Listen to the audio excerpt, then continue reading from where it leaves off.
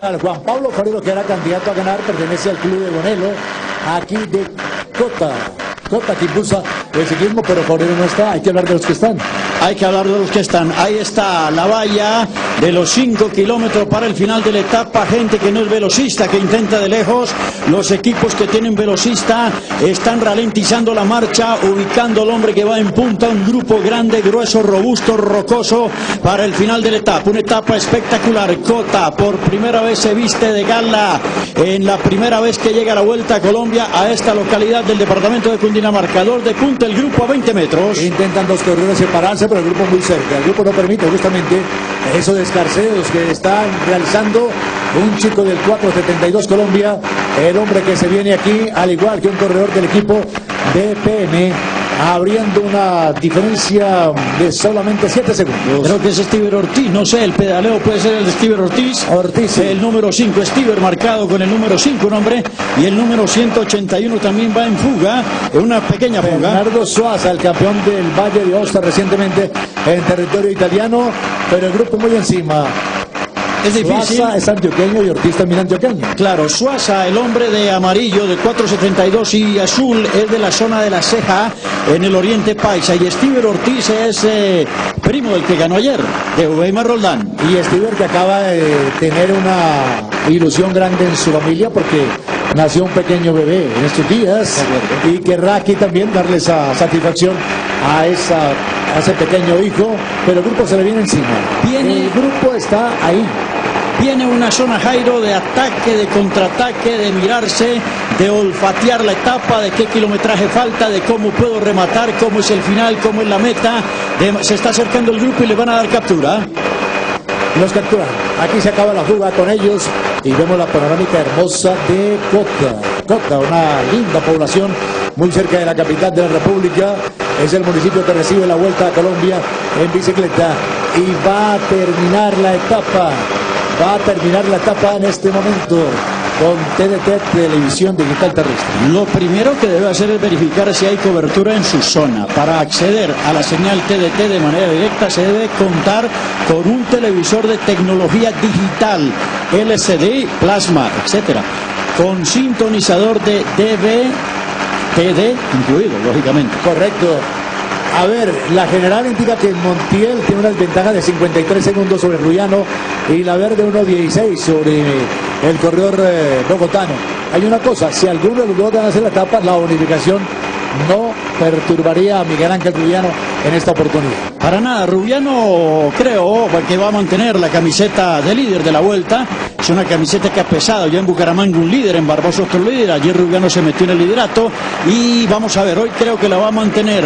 La gente que no es velocista nata va a intentar por ahí de lejos alguna posibilidad, pero es complicadísimo frente a un bloque grande de EPM, del mismo equipo del Movistar, del equipo de Colombia, de manera que es complicadísimo. Acá hay que arrancar, van a 55, hay que arrancar a 60, es difícil tener motor para 60 por hora. Ya estamos oliendo Cota justamente, el EPM ojo con Castañeda. Jaime rápido, claro. Jaime rápido, claro. Un hombre que perfectamente podría saltar en ese colectivo de unos 80 corredores aproximadamente. Está elevadísimo el ritmo en este momento de competencia. Muy elevado el ritmo, que nadie se atraviese por ahí, por favor. La pista completamente libre para los corredores. La carretera sí está en perfectas condiciones. Se estira. Ningún equipo se ha echado una responsabilidad para el embalaje. Para nada. Cosas en Europa. Ahí está la caída desde arriba, desde la parte alta, helicóptero, ahí empuja a Marentes ahora, que es el hombre que va punteando el grupo, y por ahí se mete suavecito, que nadie lo vea por el primer hueco que abre el grupo. Ahí está la caída del corredor del 472. Sí, pero parece que es justamente lo que pasa, el percance mecánico de Peña enreda a los demás corredores. Y el tubular saltó completamente, ahí viene el redón del corredor. El que ataca es Marentes, ese que va en punta es Marentes, el campeón panamericano de crono y corredor de pista también. Y por el centro van a ver el hombre de oscuro que va a emparejar más adelantito a Marentes con una gran velocidad, salta, esquiva a sus rivales y como gato enjaulado ataca y lo va a emparejar en cualquier momento a Romero. Ahí no aparece picoteo, está 1, 2, 3, cuarta posición. Cuarta posición está picoteo, Jaime. Mire cómo lo supera, Ahí se lanza, supera a los 3 hombres que iban por delante y supera finalmente a Jeffy Romero, que era el pedalista que pensaba ganar la etapa. Claro, atacó, emparejó, remontó, llegó y ganó, y le dio a Santander el triunfo número 48. Ahí está el ramillete de líderes de la Vuelta a Colombia. Ahí está Cristian Talero, está Miguel Rubiano, la imagen completa de los líderes. Álvaro Montoya, los hombres que mañana lucirán esas diferentes camisetas. Lucho Martínez, ese es un integrante, un boyacense. Hay dos Lucho Martínez en la Vuelta. Sí, un Luis Alfredo Martínez y Luis Miguel Martínez. Y dos chaparros, Didier y Jason. Sí. Son los corredores que están aquí. Vamos a hablar antes. Decirle una cosa. ¿Cómo no? Decirle, señor, la TDT, Televisión Digital Terrestre, permite transmitir más contenidos audiovisuales con mejor calidad, tanto en imagen como en sonido, debido a que provee mayor capacidad. Vamos a repasar, César, ya lo que fue la etapa del día de hoy en cuanto a los números, la clasificación de la misma y la clasificación general individual, que al final no deja cambios después de lo que aconteció ayer en la ciudad de Tunja, y que también planifica a los directores deportivos en lo que será mañana una etapa en la que de momento no debería haber cambios como están las cosas aquí. Para nada, esto hasta Ibagué va a seguir igual, con Rubiano arriba, con Montiel a 53 segundos, 2 en menos de un minuto. Felipe Laverde a 1.16, Pedro Herrera, gran carrera está haciendo de Formesan a 2.01, Jeffrey Romero a 2.24, Alexis Camacho a 2.27, Glover Peña a 2.35, Weimar Roldán a 2.43, Juan Pablo Suárez a 2.49 y Oscar Sevilla, el gran líder del equipo de EPM, y todavía le restan las etapas de montaña a 2 minutos 51 segundos. Una televisión sin ruidos, sin interferencias o con doble imagen. Ahí está la llegada, ahí está. Cárdenas lanzó a su amigo Marentes. Que con TDT observamos perfectamente la imagen ideal, la caída que hubo allí y el remate, picoteo Jaime frente a Jeffrey Romero y Wilson Marentes. Ahí va colocado tercero. Miren cómo se mete el pequeñina, el hombre de Piedecuesta, empareja a Jeffrey, lo remonta y por un tubular le gana. Cualquier diferencia es válida en el ciclismo. Linda llegada, primera llegada masiva de la Vuelta aquí en Cota. Y aquí está justamente uno de los que usted quería ver, los extranjeros de la Vuelta a Colombia en bicicleta, para recibir allí alguna distinción en esta oportunidad. Mejor extranjero de la Vuelta. El mejor extranjero sería Sevilla, el segundo sería Solir, ¿verdad? Sí. Este es el tercero, es el corredor alemán Bergman. Creo que es el alemán este grandote, 1,92 m de estatura, el hombre que recibe la camiseta. Ellos estuvieron hoy ahí en el bloque total. Italia también, pero... Primer día que no perdieron tiempo. Primer día, pero no aparecieron. Apareció Chiavato fue el que apareció por ahí en un séptimo lugar de la tabla de la etapa.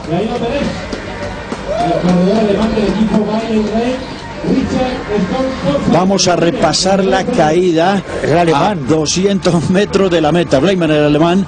Ahí viene Feli, ya le dijo a Marentes que es el hombre que ataca. Ahí viene Marentes con todo por el centro, el campeón panamericano. Viene por ahí el 4, correcto, el número 182, el hombre que tuvo la fatal caída prácticamente es Quintero, Carlos Julián Quintero, ¿verdad? Juan Diego, quiero decir Quintero. Julián es del equipo del 472. Ahí está justamente el hombre que cayó. Ahí está el corredor Quintero y también Víctor Hugo Peña, que rodaron en esa caída. Y ahí está la cobertura inmediata de lo que pasó allí. En esa caída está Víctor Hugo Peña. Se le estalló el tubular, en efecto, el tubular trasero, el que da la multiplicación y no tiene que pasar la línea de meta con la bicicleta en la mano, lógicamente le dan el mismo tiempo. Sí, es un accidente, el reglamento son los últimos 3 kilómetros, aquí fue faltando, caramba, menos de 500 metros. Y como tal, entran con el medio tiempo del vencedor de la etapa, el corredor ganador del día de hoy. Sí, Víctor Hugo también, el número 81, y el número 86 es el corredor Edwin Sandoval del equipo del Blanco del Valle, que también rodó. Ya está Quintero, el corredor del equipo del 472 de Colombia.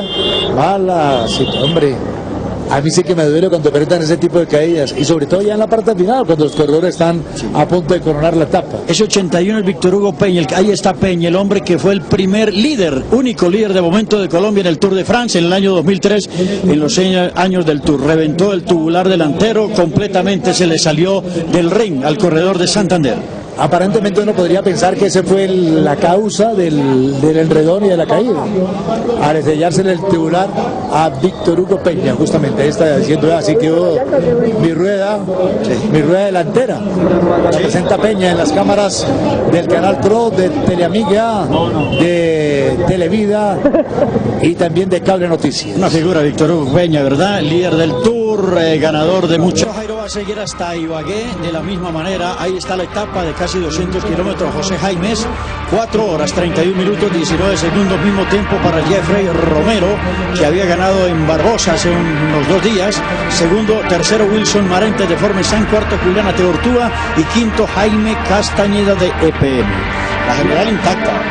Y ahí ingresaron con ese grupo también Oscar Sevilla, Elías Rubiano, Daliviero Ospina, Félix Cárdenas. Todos esos corredores ingresaron en ese grupo principal y justamente aquí está la clasificación general individual. Miguel Rubiano, 11 horas 22 minutos 12 segundos. Segundo, Rafael Montiela, 53 segundos, 2 en menos de 1 minuto. El tercero, Felipe Laverde de Claro, a 1.16. El cuarto, Pedro Herrera, Formesana, 2.01. El quinto, Jeffrey Romero del Team Colombia, 2.24. El sexto, Alexis Camacho de Boyacá se atreve, a 2.27. El séptimo, Flower Peña, también de la misma escuadra, a 2.35.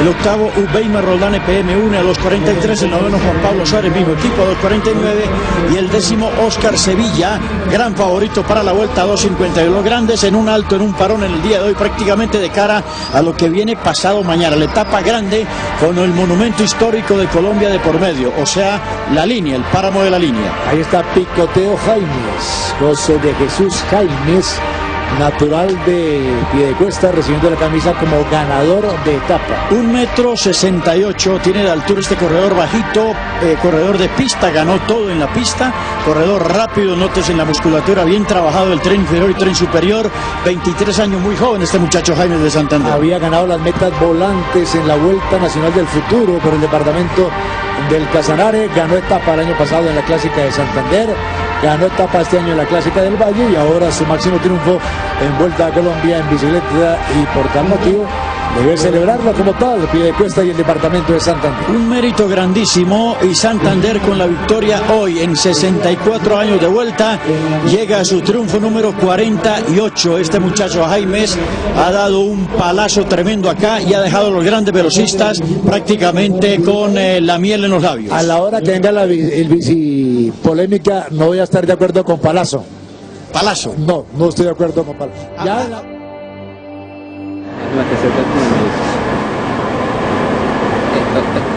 Ni las nubes como se mueven, marica.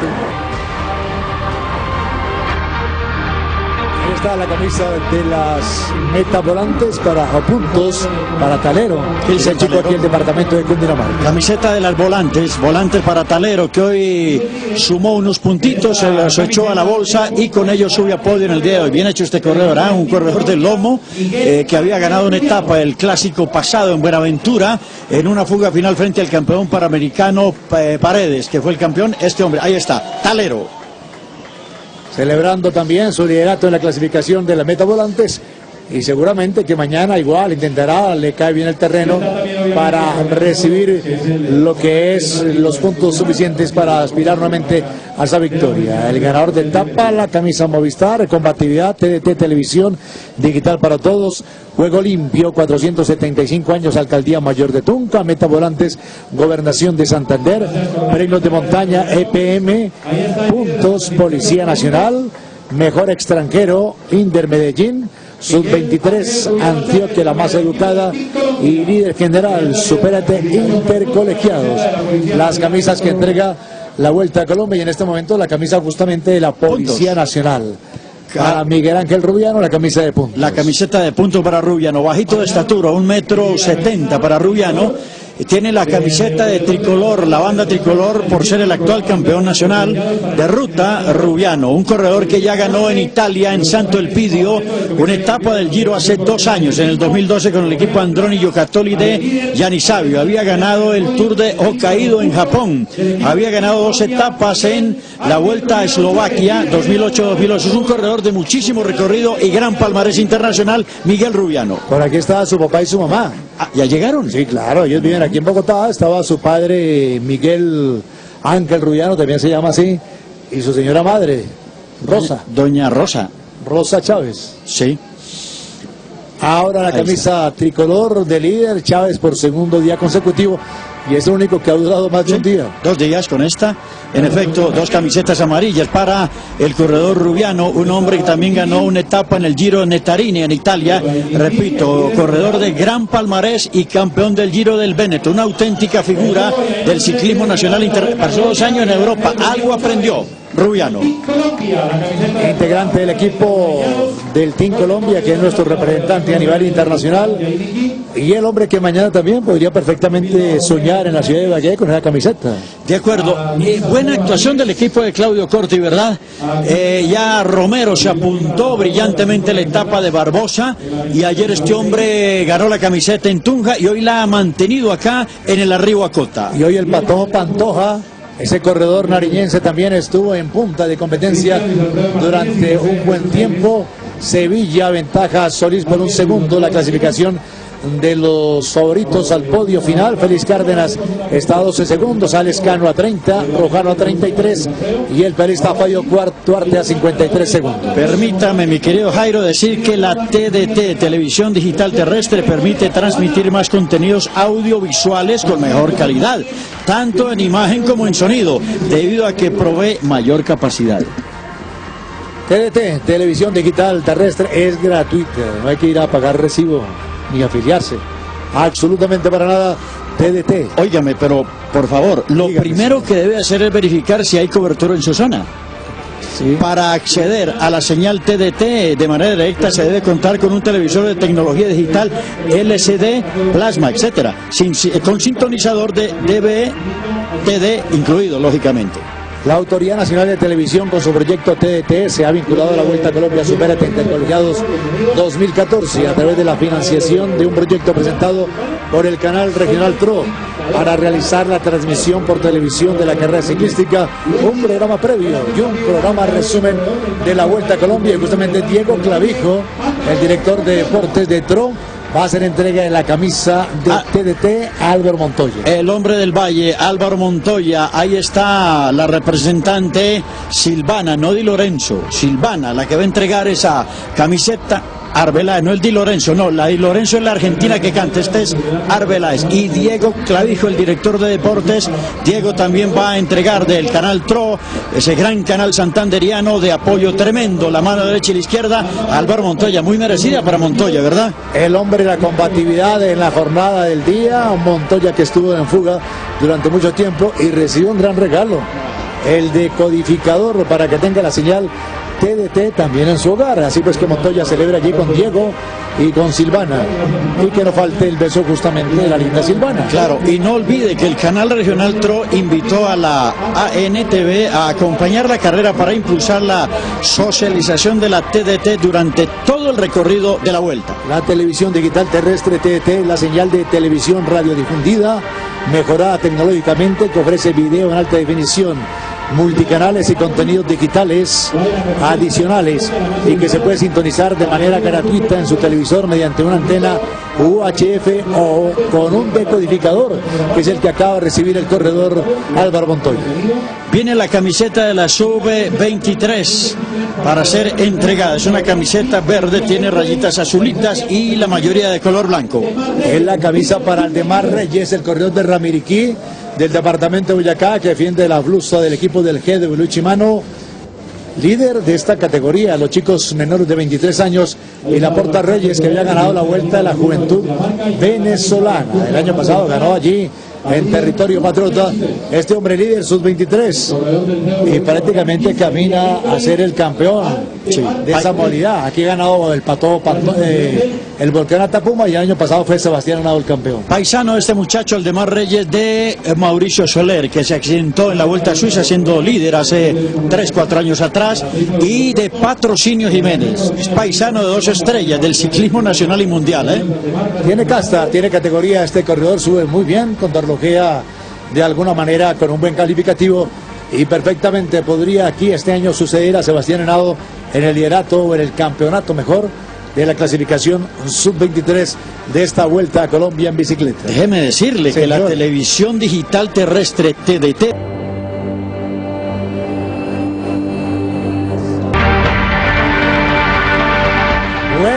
La Vuelta sale de Cundinamarca y nos vamos a tocar otro departamento, el departamento del Tolima, tierra ciclística por excelencia. Sale de Madrid y va para la ciudad de Ibagué. Va por Mosquera, La Mesa, Girardot, Picaleña, llega a Ibagué. La etapa tiene el menú de siempre, pero tiene una tachuela final, el Alto de Gualanday, a 30 kilómetros de la meta. De Gualanday a Ibagué hay que subir, no es plano. La etapa puede llegar también reventada mañana. Yo no creo que vayan a llegar 40, 50 en un grupo para disputar la etapa. Yo creo que de uno en fondo van a llegar, porque después del Alto de Gualanday puede hacer daño ese kilometraje final.